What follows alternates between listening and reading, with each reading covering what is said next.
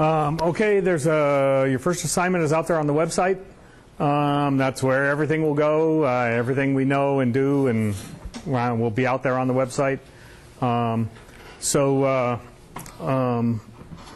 I will get out there and read it. In short, I'm asking you to do 3 small programs. It'll get you started on Qt. It'll get you started on some OpenGL graphics.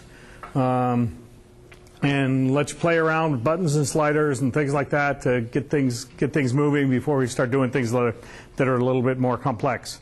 There's 3 little programs. One is I'm going to make you look up a classic curve. The best way to look it up is in Wikipedia, and plot that. There's something called a space filling curve, which is how do you take a curve that fills up an entire square, right? For example. And these space filling curves were kind of these interesting curiosities back in the 1970s that people did, and all of a sudden they have become hugely relevant because when we have a map or aerial data or something that we want to store out on disk, frequently we can get the aerial data for the state of Washington, which is an image that's about 1.4 million by 1.4 million pixels. It's a little bit too big to fit in memory, right?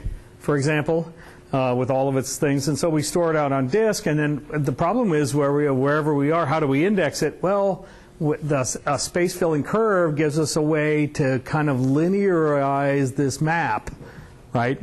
And we use a space-filling curve to figure out where the map is on disk, store the disk in a space-filling curve. So these space-filling curves, even though they're really cool, they're just little recursive programs, even though they're really kind of just cool curiosities, they have all of a sudden come to the fore when you're really trying to do great big huge data, right? This is how you store them out on disk and how you access them. So when we fly a plane over the state of Washington, we don't access all the data, we only access a little bit of it where we are. And we have to know where that data is. We use it by looking at one of these interesting little curves. And you're going to be asked to do one of the classic ones in this course. But the other one is something I alluded to it last time called Chaikin's curve. And that's what I'm going to do today, is show you where Chaikin's curve comes from, show you why, right, etc., and kind of show you how we generalize it. This started about This whole idea started about 1972, right? George Chaikin gave a lecture, I think, in 1974. I think I was looking, if I look it up correctly. He gave his lecture in 1974. There was a fellow named Bézier, Pierre Bézier, who worked for Renault car company in France. Pierre is still around, actually. He's an old white-haired gentleman, but he actually kind of is thought of as the inventor of this field and of this whole thing. The field bears his name, Bézier curves, right, of which George Chaikin has something that is made up of Bézier curves. But Pierre Bézier from Renault car company. It turns out there was another gentleman named de Castillo who was also at the competitor at Citroën car company in France, who did exactly the same thing in exactly the same year at exactly the same time. They didn't talk, of course. They were competitors, except Bézier was allowed to publish his results and de Castillo was not. Right? So the field bears Bézier's name. It's kind of interesting. The field bears Bézier's name, even though, you know, the French keep waving their hands all the time saying, oh, well, there's another fellow too that should be here. But so this is what I'm going to do. And the whole idea here is as follows. It's basically, how do you represent a curve in a computer system? Okay, you're going to find out it's really easy to do polygons. Okay, we're going to do polygons all the time. They're nice and flat. Shading is really well understood. Pretty easy to do triangles, which are polygons, but really simple ones. Okay, but how do you do nice smooth things, right, in a computer system? That's going to be one of the things that we face as we go along. How do you do nice smooth things? What you do is you start, well, we're going to start from curves today, but we're going to get to surfaces really easily because there's a surface analog to Chaikin's curve as we go along. And what we have today are something called subdivision surfaces, which are exactly what George Chaikin had in mind, right? They didn't come along until the mid to late 90s in our field, but they're incredibly easy to describe the algorithm to. You can describe the algorithm to a 6th grader, have them understand perfectly what goes on. Implementing it is another interesting thing, but you can describe the algorithm really easily. But the idea is, how do you get smooth curves, okay? So suppose this was the problem. Suppose the campus has been saving money on chalk, okay? Suppose I want to make this curve, right? And I want to draw it with a computer system, and it happens to represent something that I'm interested in. Well, the problem being is that we know how to plot curves if we know what the function is, okay? Maybe, I mean, this is what you do in early math. If you know what the function is, you can plot the curve. They teach you all kinds of ways to plot it and how to get critical points and everything else. Okay? But what if an artist draws this, or an artist draws a fender on your car, okay, or the boot on a Renault, which is what Bezier was working on, right? And what's the function? And the answer is, we don't know. Okay? What's the function for this curve, right? The answer is, we don't know. Well, these guys are the first ones to actually give us an inkling of how to do this, okay? So here's Chaikin's algorithm. I'll explain it to you real easy.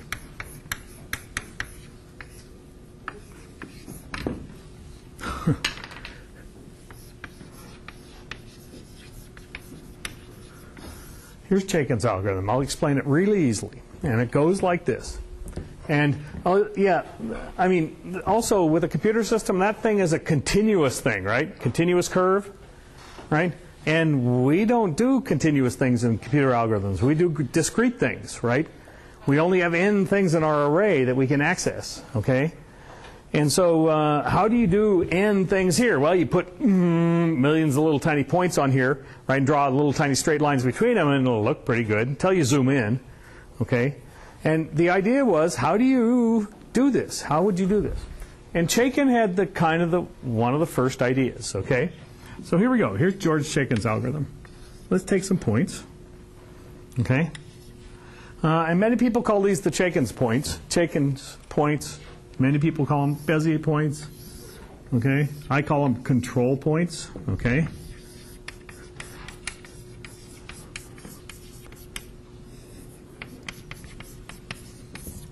And what I want to do is I want to use these points to develop a curve, okay?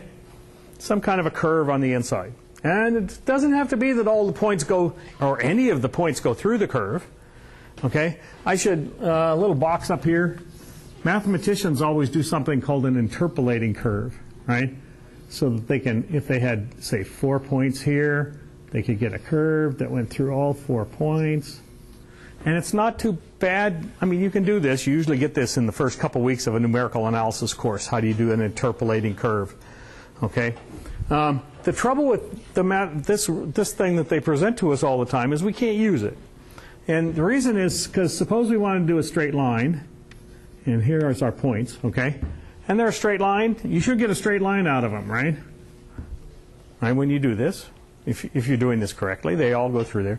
But the problem was suppose you had a little tiny bit of noise, right? And that this point was really up there, right? And this was the problem that all the designers of automobiles had, is because what happens is, if you try to do this one, what you get is this out of their interpolating curve. It goes through all the points, right? But it should be a straight line, almost. And it's not. It's really weird. Okay, and this started people like Chaikin's and Bezier and other people start looking at these other ways of doing things. Okay, so this is just a little aside of, I went through the math years when we had to learn all this. Okay, and it doesn't work. Nobody uses it. Nobody uses these interpolating polynomial type things. Here's what George Chaikin did, which was really clever, and he blew everybody away in this little lecture he did. He said, okay, here's what I'm going to do. I'm going to take the point on each line segment. I'm going to take a point here. Let me use x's. 1/4 of the way and 3/4 of the way along the line segment. Okay? And I'm going to take 1/4 here and 3/4 of the way along this one. I'm going to take 1/4 and 3/4 of the way along this one. And I'm going to take 1/4 and 3/4 of the way along that one. Okay? And then what I'm going to do is, and I need some colored chalk, what I'm going to do is connect the dots.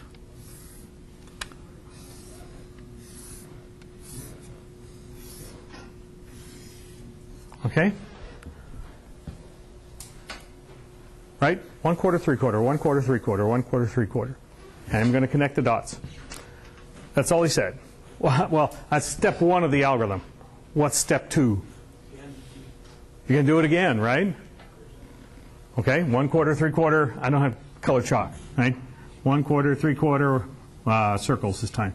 1/4, 3/4, 1/4, 3/4, 1/4, 3/4, 1/4, 3/4, 1/4, 3/4, right? Okay, and connect the dots. See what's going to happen? Right?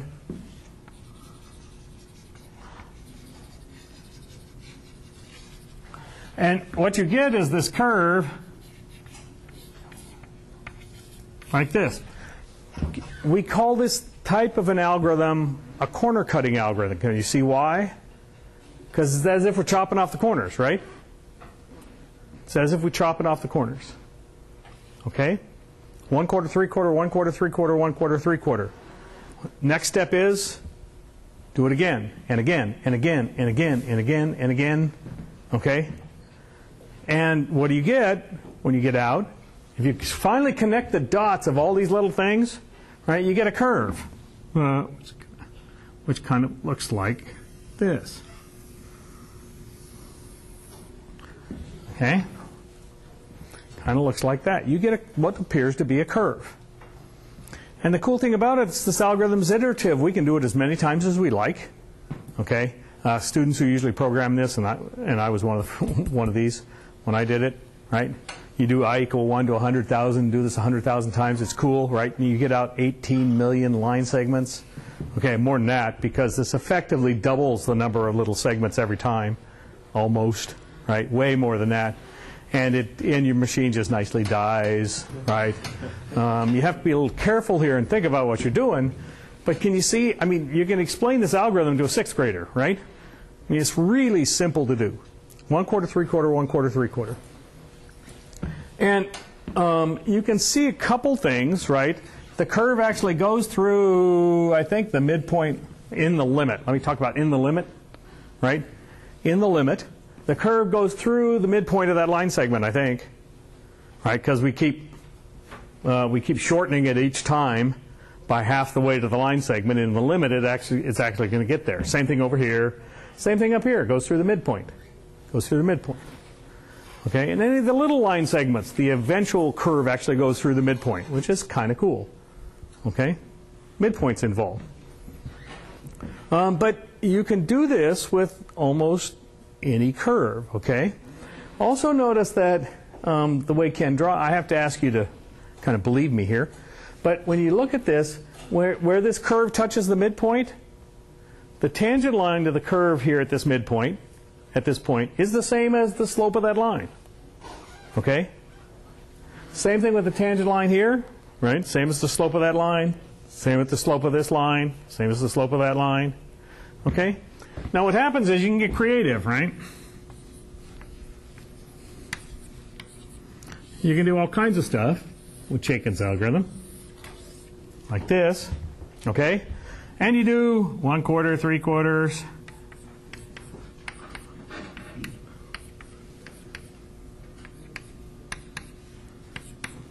Like this, connect the dots.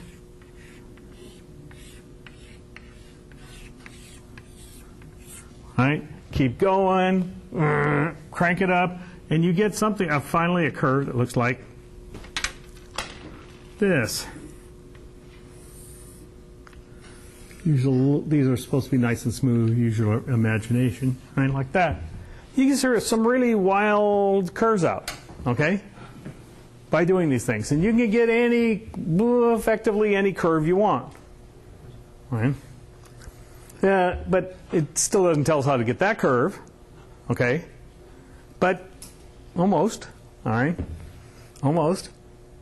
This is Chaikin's curve. Really simple.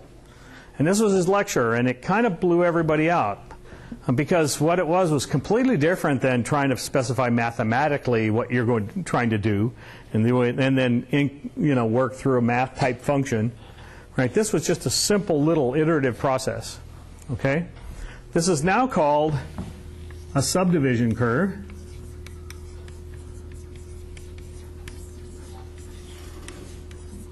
And it was the first one, okay, by George Chaikin.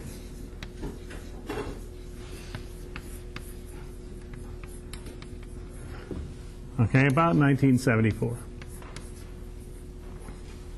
And he gave this talk at the University of Utah, and you're going to hear me talk about University of Utah a lot in a beginning graphics course because the University of Utah was the first to really have what we call the frame buffer.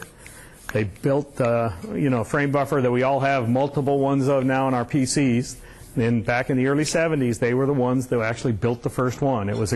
They actually built two of them. Great big huge cabinet with a big rotating magnetic drum inside, okay, in a big computer room with all kinds of air conditioning and everything else in order to make these work. But they had the first group that came through and did this. And some of you may know some of the people that came out. They had an incredible set of graduate students.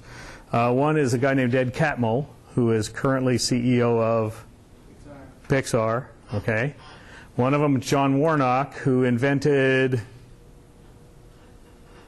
he was CEO of, most people don't know John, yet he probably affects your day-to-day life more than anybody else. He was CEO of Adobe for a long time, started Adobe, okay, and he invented both PostScript and PDF. Okay, probably affected your life more than anybody knows. Next guy is Jim Clark. Jim Clark started a small company called Silicon Graphics back in the 80s, which finally has died. But he left. He started a second company called Netscape. Okay, and before that started to die, he left. And he started another company called WebMD. And he's the only person on the planet we know that has started $3 billion companies. Okay, so they had this set of graduate students. Oh, there's Jim Kajia, who's now number 4 at Microsoft. They had this incredible set of graduate students that went through, and they are the ones. And so George Chaikin was invited to come to Utah to give a talk. Okay, I still wander out to Utah today because they still have a big graphics group out there, and I work with a lot of them. All right. So okay, so let's take George Chaikin's algorithm and do it here. Okay. Well, in order to draw this with Chaikin's algorithm, I got to get the Chaikin's points. Right? How do you do that? Well, what you do is put a few points on the line here.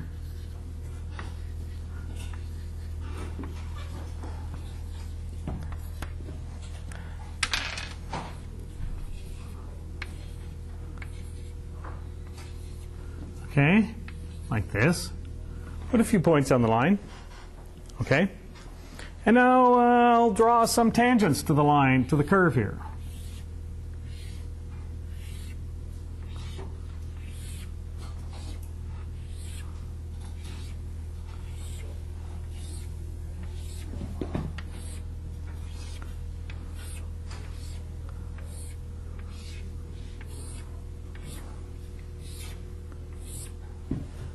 Okay, missed one. That's pretty bad. Tangent. Okay. See it? See the Chaikin's points? All right. Because we knew that kind of halfway in between over there, kind of halfway in between those segments over there, it was that's where the curve touched the original Chaikin line, right? The idea is to draw these tangents and then use these points here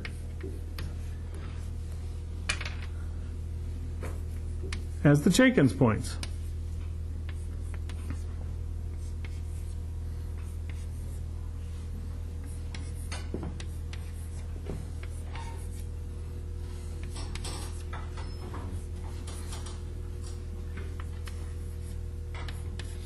Okay? And zap. Once you draw now the Chaikin's curve, you can store all these points in your machine, you run them through your Chaikin's algorithm, draw this Chaikin's curve. What happens is you get a curve approximating this, right? If it's not to your liking, what do? Well, shift the points around a bit, okay? Till it is to your liking. And it gave us a new process to actually represent a curve. Now we all have nice automatic least squares fit type algorithms that automatically put these points on the curves that we draw, right? You draw a curve like this. Typically, you can select a button in Photoshop, and bango, you've got an approximation to it, you know, with a Bezier curve or with Chaikin's curve. But this is the whole idea, is that all you have to do is sketch out a curve that you want to draw, okay, and then start drawing some tangents to it and find the Chaikin's points. Once you find the Chaikin's point, bango, use George's algorithm, and off you go. Okay? And you can generate curves. And eventually you generate a whole bunch of little points, connect them up with little straight lines, which is easy in OpenGL. Okay? And you're done. So this was the thing behind George Chaikin's curve. Okay? And by the way, I knew that this isn't really great for a tangent going through here, but I knew, for example, after doing this for a while, this is an inflection point in the curve. Okay, it's the only, I think it's my only inflection point. The inflection point in the curve. I had to put a point there, so my tangent was tangent at that inflection point, and I'll show you why. Okay, I'll show you why. All right, so immediately once George gave this talk, all the mathematicians in the room said, what curve is he actually talking about, right? Can I actually get the function for that curve, for George's curve? And the answer was, no, of course not. Never works in math, right, to do this. And it doesn't. It never works, right? But interestingly enough, in this case, it does. Right? You can actually write down what the function is after you're done. And so then you can use that function to calculate derivatives and everything else. And that's what I'm going to do the rest of this time, is show you, right, what this function is. And it's going to look remarkably similar to the affine transformations I wrote down yesterday. Okay? Remarkably similar. So, okay, so everybody get the idea how to do Chaikin's algorithm? It's about as easy as you can think of. Okay? Now there's a three-dimensional Chaikin's algorithm. Let me just throw this out in front of you because we're going to have to look at this a little bit later. I guess I'll wander over here. Suppose you had not a bunch of Chaikin's points here, but a bunch of Chaikin's points like this.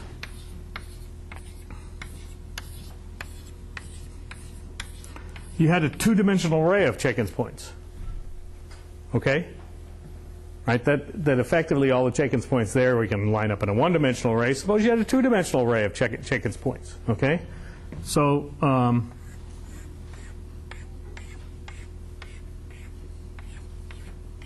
so there's kind of this 2D array. Whoop, one more. Okay? Well, you can do a 1/4, 3/4 algorithm here too. It has to be a little interesting. But there's kind of 1/4 and 3/4 of the way along that line. 1/4 and 3/4 of the way along this line. 1/4 and 3/4 of the way along that line. 1/4 and 3/4 of the way along that line. Connect the dots. And here's your new 1/4 and 3/4 points on the inside of that cell. Okay? And you can do this for each square, right? And you got a whole bunch of new Chaikin's points. And then you do it again, you do it again, you do it again, you do it again. You get out a surface that actually looks pretty smooth. So there's nobody uses this, by the way. But there's some, I'll show you. There's some problems with this one, okay? And there's some problems with this one. And so we all use another one called Catmull-Clark that's named after Ed Catmull and Jim Clark, the two guys I just talked to you about, okay? Named after those two. So, okay, let's do the simplest Chaikin's algorithm we can. I'll show you what goes on. Okay? And to do this, I'm going to do it from Bezier's point of view. Okay? I'll do this one from Bezier's point of view and show you what Bezier was doing. And we'll go from there. Okay? So here we go. Let's put this down here. I'm going to do only 3 points initially. Okay? I'm going to do only 3 points initially. And I'll once I do 3 points, you'll see how to do 4, how to do 5, how to do 6, etc. Or if you don't, I'll show you. Okay? Now the idea is to take these 3 points, P0, P1, P2, and develop a curve, like Chaikin's did, almost. Now I'm not going to do 1 3/4, 3/4. I'll do this from Bézier's point of view, and then later I'll show you it's the same. Okay. So here's what Bézier did. Bézier said, take these points like this. Okay. Assume the curve goes through these two, right? These two endpoints, and assume that this point up here is this attractor that attracts the curve to it. Okay. And how are we going to get a new point on the curve?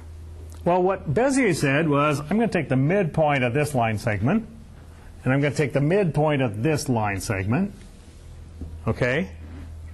And I'm going to connect the dots here, and I'm going to take the midpoint of that line segment, and I'm going to say this is another point on the curve, okay? That's another point on the curve. So I can generate another point on the curve by doing this midpoint, midpoint, midpoint type things, right? Calculating 3 midpoints, which is actually pretty easy. Well, this is like, so what? But when you look at this, it's all of a sudden becomes really clever, because you started with 2 points that he said the curve was on these 2 points, and you had one attractor, and you calculated a new point on the curve, and all of a sudden it's like, ooh, I've got 2 points on the curve and another point I can use as an attractor, right? And over here I have 2 points on the curve, right? And I have another point I can use as an attractor. So what do? You take the midpoint here, connect the dots, take the midpoint. That's another one on the curve. Okay? Take the midpoint here, connect the dots. That's another. Take the midpoint there, and that's another one on the curve. See what I'm doing? And at each step here, you've got 2 points on the curve with an attractor point in between. Okay? And you play the same game. Kind of different game than what Chaikin did, but close. Okay? But close to the same game. And what happens is you keep going, right? This is just recursion, folks. Right? You'll see it over and over and over again in this course. It's called divide and conquer recursion. Right? You can't solve a problem, you divide it into 2 pieces.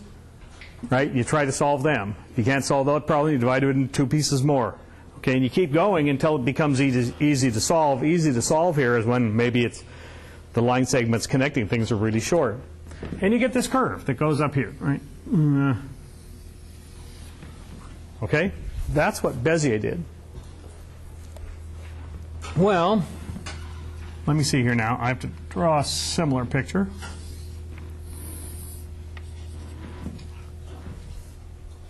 These are identical, right? Okay, P0, P1, and P2. P0, P1, and P2 are called the control points again. Same type of thing.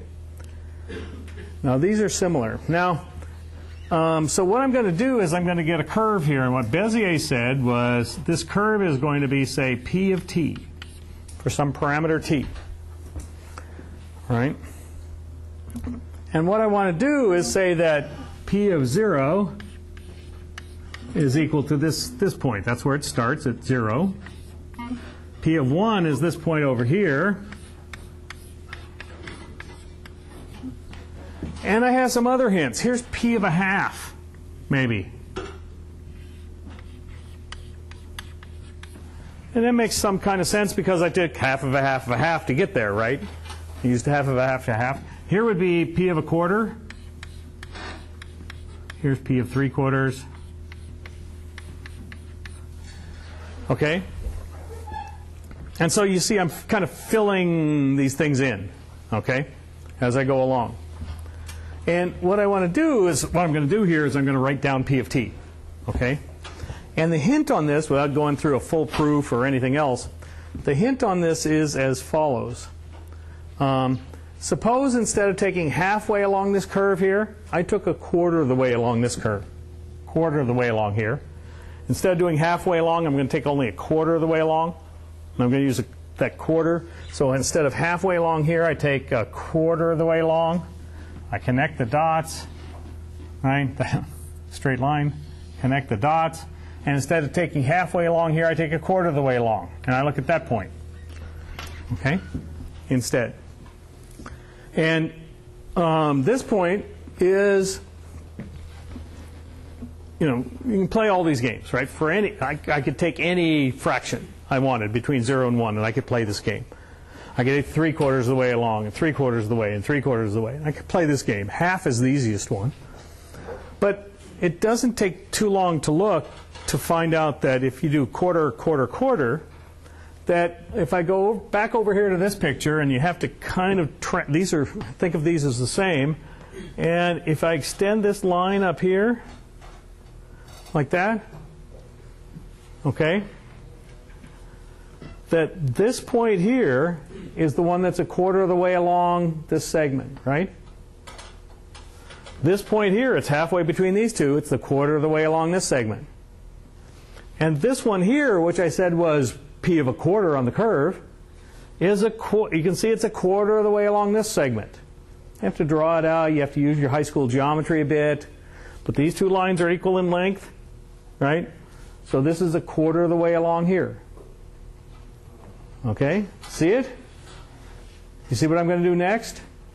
I'm going to get p of t by saying, how do I get p of t now? What I do is I go t of the way along this thing, t of the way along this one, and t of the way along this one, and I can get a point on this curve for any t. Okay, I just ran a lot by you. You okay? Okay, I can get it for any t. All right. You okay with that? So here we go. What's it? Let's look at this little picture over here, okay? And let's calculate this first point. Oh, let me label them, okay? These labels have been kind of traditional. It's kind of funny. This algorithm's got so famous. These labels are kind of traditional. So this one I'm going to call P1 upper 1, right? It's kind of the upper 1 means it's the new point on that line, right? It's a new point on that line. And then here's my new line, which is kind of the P1 line. P upper 2 is the new point on that line. And I can write these guys down. I can say that P of t, here we go, is equal to, it's going to be P22. Right? And I know what P22 is. It's, how do you go 1/4 of the way along this to that one? Well, if you remember the other lecture the other day, whoa,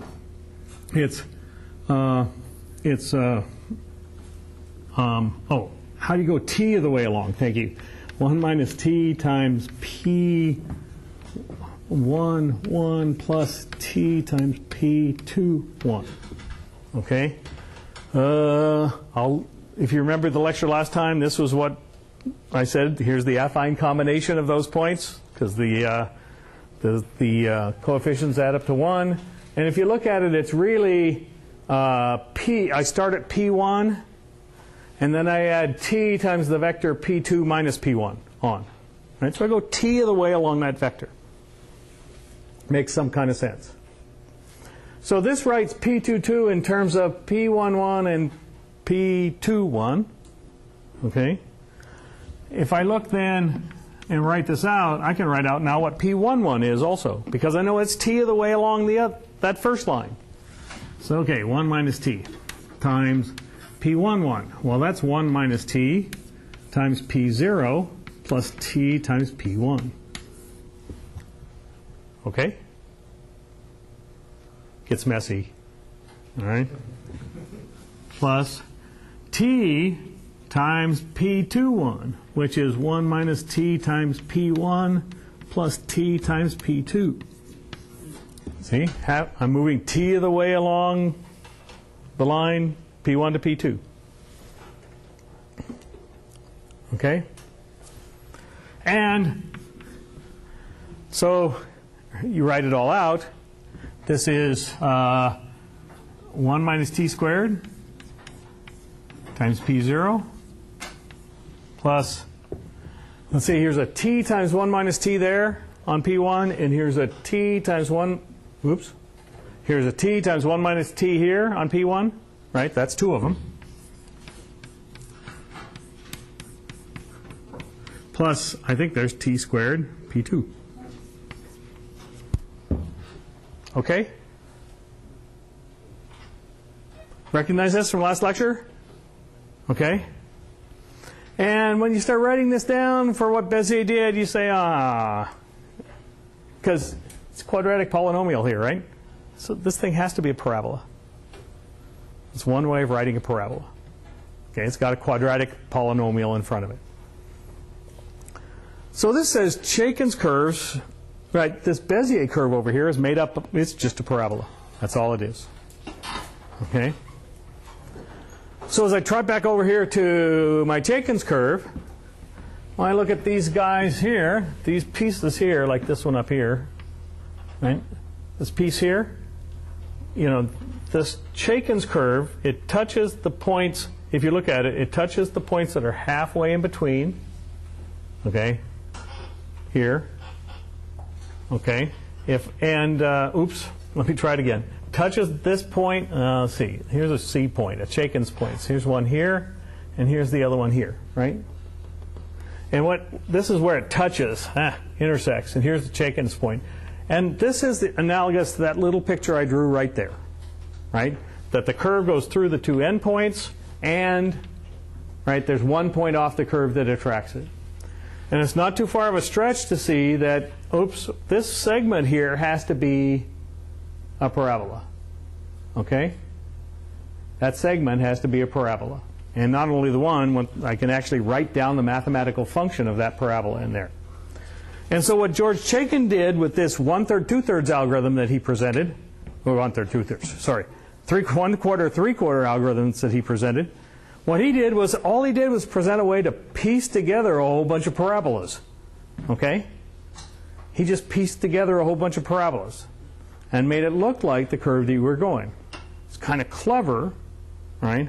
Because you actually it works. Okay? Now, the reason I had to put a point here at the inflection point, parabolas don't have inflection points, right? So if I'm piecing together parabolas and my curve has an inflection point in it, the only way I can get an inflection point is the inflection point has to be where two of those parabolas come together. Okay? That's the only way I could get an inflection point there. So when you draw these things, you have to put a point, you have to remember to put a point at your inflection point, because Chaikin's curves is only pieces together parabolas. Okay? Go ahead. But how do we find the inflection point? Well, when you're sketching these things, you're going to have to guess. Okay? It looks like an inflection point, right? Curvature goes one way on one side and the other way on the other side. Okay? Or if you draw a straight line tangent through the inflection point, the curve ought to be on one side of the straight line on one side and the other side of the straight line on the other side. So once what was interesting, it took about 2 years. Well, let's see. I got to say one more thing, is that with this curve here, this is piecing together parabolas. Okay? A parabola is a polynomial curve, right? It's got t squared in it. What we call a polynomial curve. And when you piece together polynomial curves, those are normally called splines. Okay? And this happens to be a quadratic. Turned out it happened to be a quadratic, right? Because it's got 2 on the power.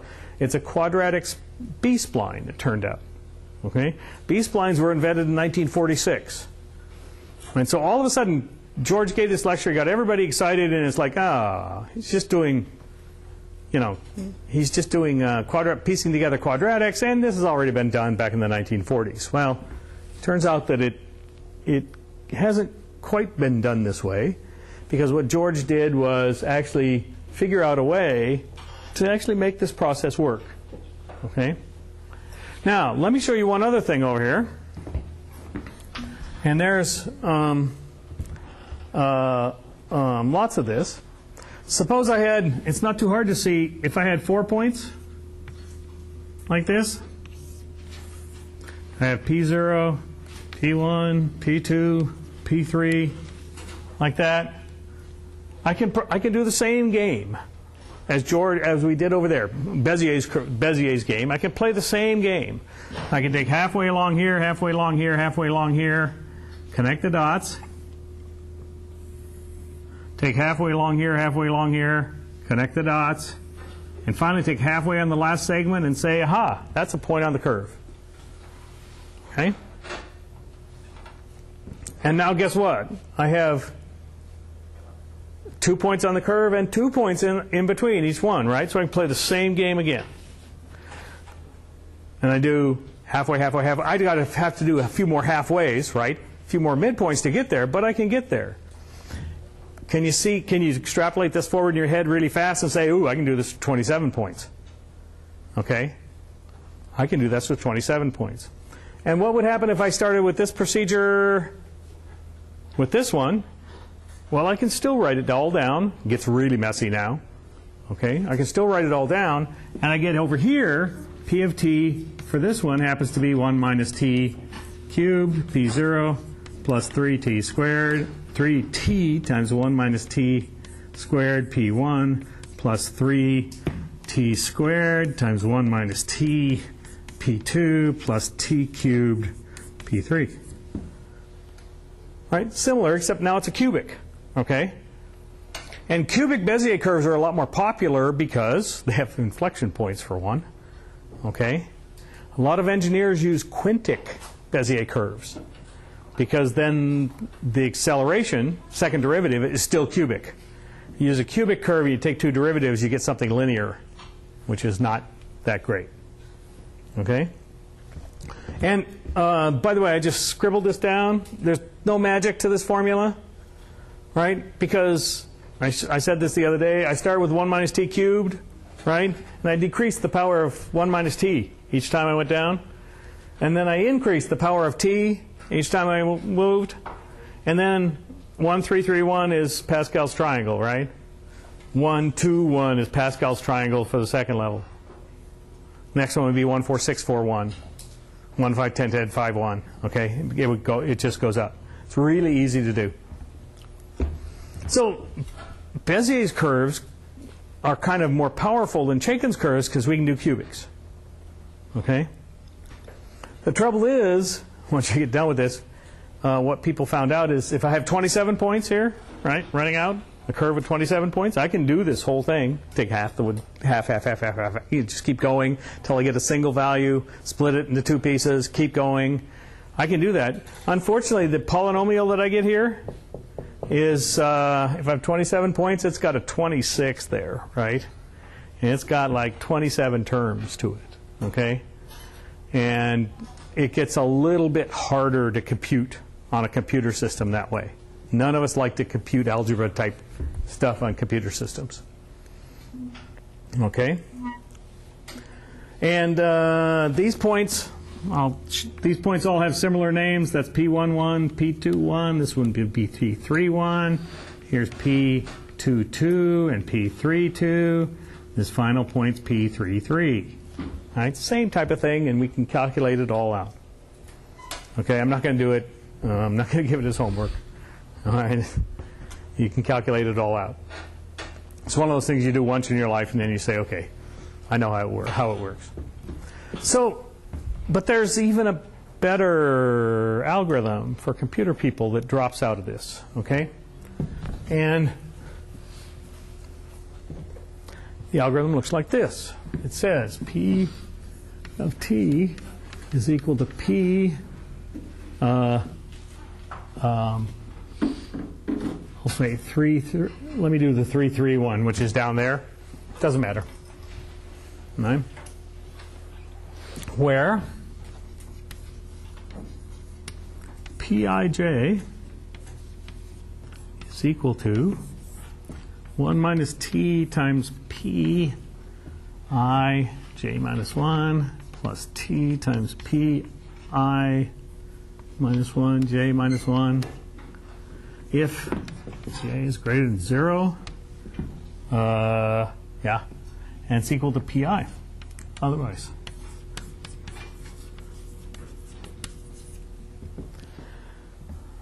Okay. Did I blow you away with this one?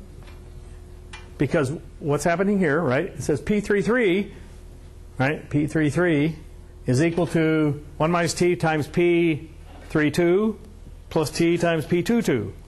right? Which is what I would get if I did it over there. And then each one of those, I can plug them back in here, right? The P22, I can calculate over here. And only when I get down, when J is 0, do I actually take this last one, the original guy. And so this Bezier curve can be done recursively, right? Can be done recursively, because this is a recursive formula, because when I do P33, it uses P22, which I have to use this formula to calculate. Now this is all doing all the midpoints, okay? This is doing all the midpoints. Now, it turns out that doing midpoints is a much more stable operation on a computer system than doing something to the third power. Much more stable, much less error. Okay? So most of us don't look at the formula here. We look at the recursive formula over there. Okay? And we do what's called this little recursive formula in order to calculate things. So now what I should say here is the following. All right? Bezier curves, they're great. Chaikin's curves are also great. You're going to do Chaikin's curves for your first assignment. Okay? Bezier curves are great. You're going to see those in this course a lot. Okay? And they have multiple ways to calculate the curve. Okay? We can calculate the curve by doing half, half, half, half, half, half, getting another point, splitting it into two pieces, doing recursion on each piece, doing half, half, half, half, half, half, half, right, etc. We can do that. We can calculate it using a math equation, right? This is kind of like doing geometry, right, to calculate points on the curve. We can use it doing a math equation, okay? And oh, by the way, the half, half, half, half is all over here, right? That's this one, more or less, with t equal a half, all right? So you can do it with geometry or you can do it with math. Take your pick, right? Not only that, there's a divide and conquer algorithm with these, because as soon as I calculate this point on the curve, I can split the curve into two pieces. I can even forget about one piece if I like, and do this second piece. Once Bezier curves were massaged a bit by the research community, they found out that if you take the old numerical analysis problem of take a cubic polynomial, and how do you calculate a cubic polynomial? How do you calculate the roots of a cubic polynomial? The fastest possible way to calculate the roots of a cubic polynomial? They had all kinds of numerical analysis, Newton's method, this, that. The fastest way to do it is, right, you figure out a box, right, around your thing. If that box doesn't intersect the origin, doesn't, and then you start splitting this cubic curve, doing the half, half, half thing, because you can split it into two pieces. Two cubic pieces, each one a Bezier curve. You do the half, half, half on those. All you're doing is this half operation. You shove that half operation down to the GPU, which can be done in parallel and really fast, right? And you have by far the fastest algorithm and the most accurate algorithm to find the roots of a cubic polynomial. Okay? This kind of came out of the graphics world, is how to solve a problem in numerical analysis that they'd been dealing with for a number of years. So here's these things. Now, we even do more complex things than this, because Chaikin over there, what he did was he said, okay, I'm going to piece together, he didn't know it at the time, but he pieced together parabolas, okay? We want to do something better than that in general in engineering. We want to piece together cubics, at least cubics, maybe other things, okay? And we want to do it in a nice way. And the way you do that, I should also mention over here, one way to calculate is with geometry, one way to calculate it is with math, because you can actually write down the math formula. Okay? This never works in general in math. You get two ways like this, it never works, ever, to do these, that you get both of these things to pop out. And you get a recursive, and you get, all this stuff just popped out on these things. And it never works in general. But it's not too hard to see that if you want to start piecing these curves together, suppose you have these two curves and you want to piece them together, that some things have, here's a Bezier curve and here's a Bezier curve. You want to piece them together. here's piecing cubic pieces together, but all of a sudden it depends on how smooth you want to get. Right? We have to get it so that these two line segments for the point that joins here, where it joins these two line segments have to be equal in length. They have to be collinear. So the tangents are nice, right? Otherwise it comes in and then it goes out with a very sharp corner to get smooth. And you have to start putting conditions on this. And this is when you get into, these things are called B-splines. If you stare at OpenGL or at your book long enough, you'll see the term B-splines. Okay? And it turns out that when you start moving up to try to piece these together, all this beauty that's over here starts to fall apart. Okay? Trying to write down what this function actually is one of the biggest messes you've ever seen. Okay? I actually give a graduate course on this, and one of my lectures is I do something called the de Boer-Cox calculation from 1978, where we actually try to write down this function. You can do it, but it takes, blows out a graduate class, and it takes, multiple blackboards to do. However, the beauty about this is that the geometry thing stays in place. You can still use it, okay? And this PIJ formula I wrote over here stays in place. You can still use it, okay? So I've taken you a long way today. I tried to draw curves, okay? You're going to do it using Chaikin's curves, and I said draw your favorite political character. Don't everybody do Obama, but the hint is go out and when you draw a political character, or the outline of a political character, go out and get something off the political cartoons. Those are the best things to use as prototypes to draw something. But you're going to draw Chaikin's curves. You'll learn a lot by doing this. Again, you're going to draw these points out, get the Chaikin's points. You're going to adjust them around to get what you want. And then you're going to take off. And what we're going to do here is we're going to move right into moving things around with matrices on Wednesday, right? And putting a camera in place. What does the camera look like? Okay, we're going to do some 4D geometry, if you can think of that for a bit. Okay, in your head. Don't worry about it tonight. But we'll start doing that. Take a couple lectures to go through that, and then we'll start. Eventually, we're going to come back to these and draw surfaces. So that'll be fun.